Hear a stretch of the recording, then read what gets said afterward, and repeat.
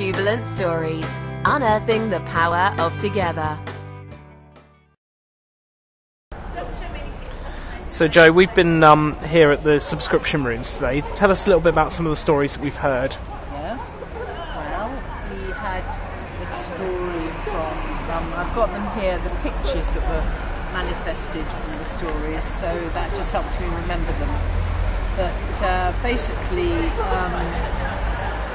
there was a wheelchair user called Katie who came, and she said that she'll never forget, it must be one of the best experiences of her life, was a visit to the tall ships, because they made them equally accessible for able-bodied and non-able-bodied, and it was a brilliant time for her. She realised also that she's not allowed to drive a car because she has spasms, but in a ship you can steer because you've got the whole sea, and it's, you're in control, and it's alright, you've got leeway.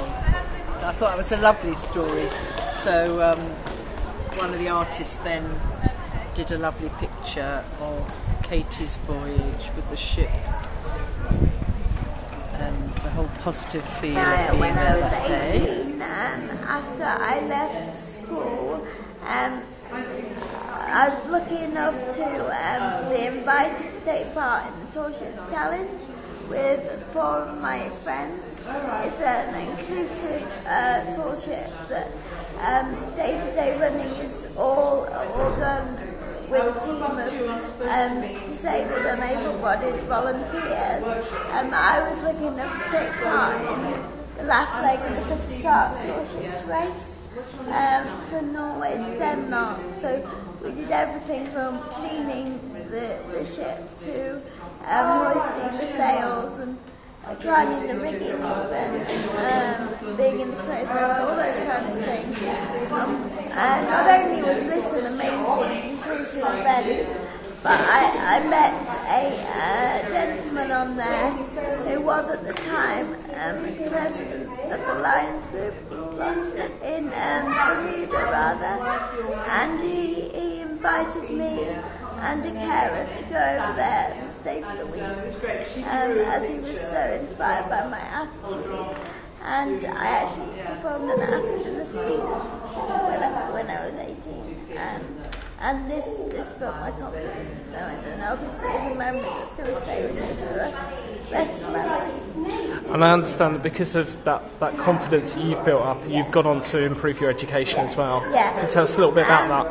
Obviously, well not obviously, but I didn't originate from Gloucester. I originated in Lincolnshire, but such experiences as the experience that I had on the tall ships really encouraged me to become a more independent and outgoing person, and through that I was able to move to Gloucestershire on my own, away from my parents, so completely independent. And I have actually been able to complete my university degree, and I'm now in the process of work to carry on what skills and abilities that I've gained from doing my degree. And what do you think, what's your biggest strength or the contribution that you think you can make to society or to communities? My biggest strength, I would hope to think that I could perhaps change perceptions of the capacities of disability.